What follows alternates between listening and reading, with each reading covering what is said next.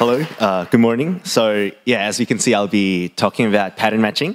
But before I get into it, let me introduce myself. My name is quite long, but I usually go by just Tae. Currently, I'm from here, from Bangkok, and I'm currently living in Tokyo. I use Ruby on Rails and Vue.js on a daily basis. And around 2 years ago, I found out about this functional language called Elixir. I think it was really like hyped up in the Ruby community, so I checked it out and I found out about this feature called pattern matching.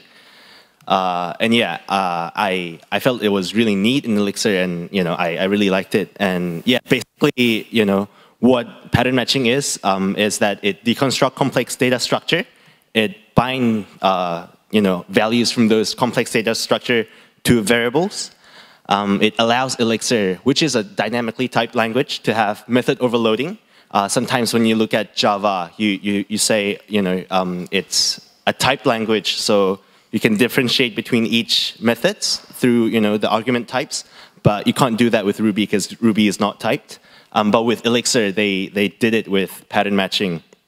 So yeah, I think that's really cool. And to show you some example, I'll show you pattern matching in Elixir first. This is pattern matching in Elixir. It's exactly like multiple assignment in Ruby. So A is binded to hello, B is binded to world, and C is binded to 42. And it can also deconstruct an array into head and tail, where head is the first element and tail is the rest of the array. Yeah. But it does way more than that. It also checks for values. So for an example here, it's pretty much the same, but the last, instead of a variable, we have 42. What this does is it checks, it binds A to hello, B to world, and then it checks that the last element, 42, are the same. So if you look at the example here, 88, that's not 42. So the last value is not the same. It raises an error instead of binding the variables. It also checks for types and stuff like that. It also, you can also do pattern matching with maps. This is kind of like hash in Ruby. So we have animal as the key, and then the value variable animal. And then on the right-hand side, we have dog as the value. So, wait, sorry. That should be animal instead of BTC, and that'll print out dog. Sorry, I last minute changed that slide. Over here, and then with this, we can do, we can define multiple definition for process, and then we take in different maps with different keys, and depending on the keys, different process method gets called. I think there's a really clean way to differentiate between logic between each data structure.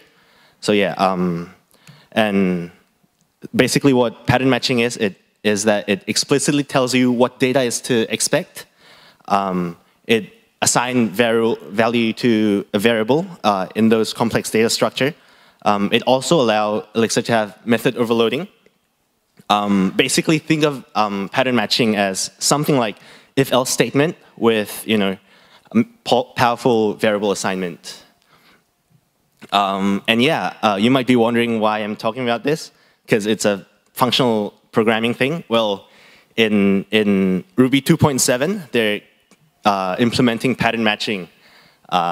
It's still experimental. If you download the newest version of Ruby development, the trunk, you can try this out. Every time you run the pattern matching code, it says, don't run this in production. It's still experimental. I tried it out, and I'll tell you guys more about it. So first, I guess let's talk about the syntax. In Ruby, you use case statement to do pattern matching. So you have a case statement, and you provide it with an expression or a variable, and then instead of the usual when, you use in, and then you provide a pattern in these clauses. It also supports if and unless clauses. And then if nothing else matches, you can do else as a default block. So that's very similar to a case statement. So I'll show you an example. But first, let's look at this problem. Let's say we have an array of translation where there's a original language, original text, translated language, and translated text as the value in the array. And we want to check that the original language is Thai and the translated language is English, and then we print out the translations. What I would do with normal Ruby is I would multiple assign the array into all these variables, check that the original language and the translated language is correct, and then I'll print out the translation. But with pattern matching, you could do it with this code here. So instead of having to multiple assign and check that the values are correct, you can just tell the program that you want the first array to be th, you want the third array to be en. It's a lot more expressive in my opinion. And yeah, you can bind the original text and translated text to the second and the fourth variables in the array. So what it does is it checks that the length of the arrays are the same, and then it checks that the value for each index are the same, and then if it's a variable, it binds the variable. Yep. Yeah, and this is a comparison between with pattern matching and without pattern matching. Yeah, instead of having to go into the data structure and check each value, you can just explicitly tell it that this is the kind of array you want and which variable you want to bind. So that was pattern matching with array. This is also exactly the same problem, but instead of array, we have hash. Yeah, original language, translated language, original text, translated text, exactly the same. And what I would do is I would check, this is with normal Ruby code at the moment. I would check that each value in the hash has the value I wanna check, and I would check that the key in the hash also exists, and then I would print out the translations. So that's Ruby. Nothing new. But with pattern matching, I can write it as such. So the translation variable is the same as before, but instead of going into the data structure and check all these values, you can tell the program exactly how you want your hash to look like, and then which value to bind and then which value to use. Basically, what it does is it checks that the key in the pattern exists in the expression. It checks that the value for each key matches, and then it binds the variable to the value. You can also rewrite. You see this original text to original text, translated text to translated text. There's a syntactic sugar where you can just do that. Have a value and then colon instead of rewriting it twice. So this is the comparison with pattern matching and without pattern matching. Yeah, so very similar to the array example, I think. Instead of having to go into the data structure, checking all the values, you can write out the hash you want, and it tells you exactly what to expect. Yeah, so that's pattern matching with hash and array. There are also other tools like the pin operator. This is exactly the same as the one in Elixir. It evaluates variables instead of binding the variables. Well, in this example here, we have get translations, where we take an original language, translated language, and translation array, and then we pattern match with translation array. And instead of rebinding, original language and translated lang, we put a pin operator in front of these variables.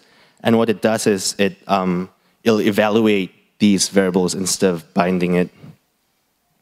So yeah, the first example, we have th and en, and in the array we also have th and en.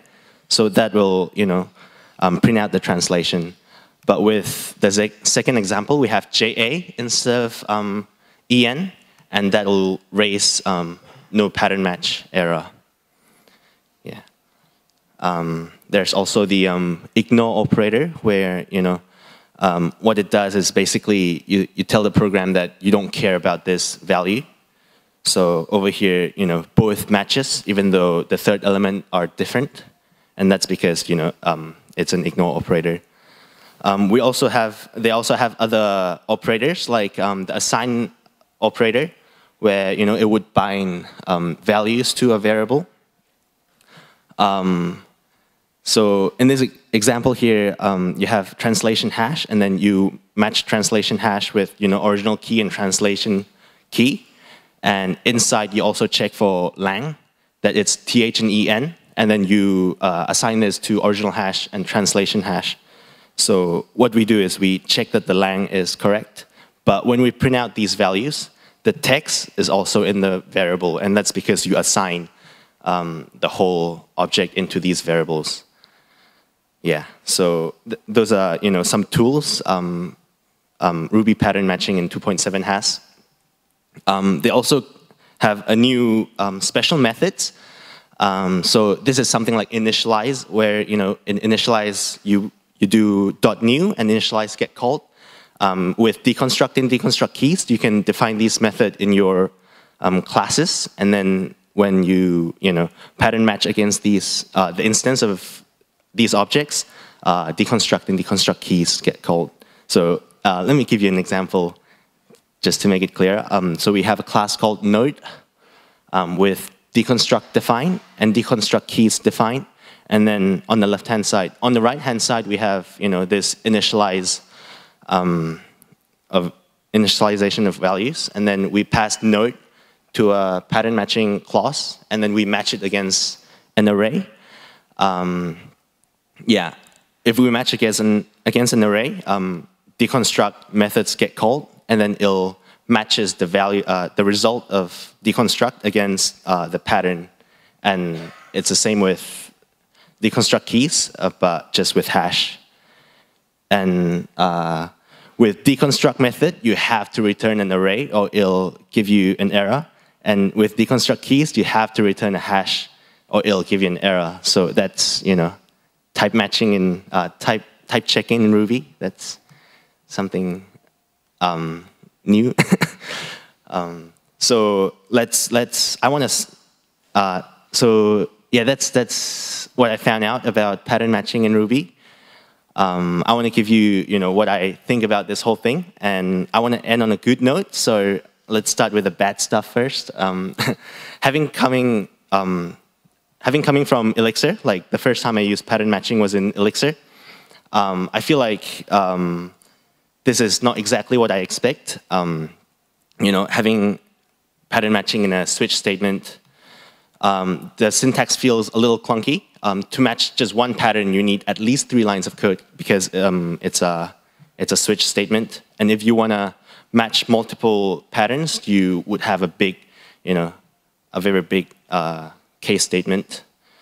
And I'm also not too sure about the performance. At the moment, I did benchmarking, and it's around twice the speed of, it's twice the time to execute the pattern matching code against just hash lookups. But it's still experimental, and I see that each time you call pattern matching, all the deconstruct and deconstruct keys method get called each time. So that's something to be improved, and I think it'll be better, but I'm still not too sure.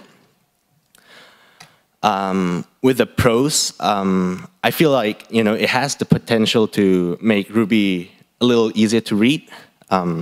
Yeah.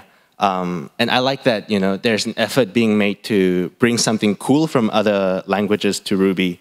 Like in Elixir, a lot of people like pattern matching, and that's why they're trying to implement it in Ruby. And yeah, I'm really keen to see how pattern matching will go from here. Yeah, and that's all I have. Thanks.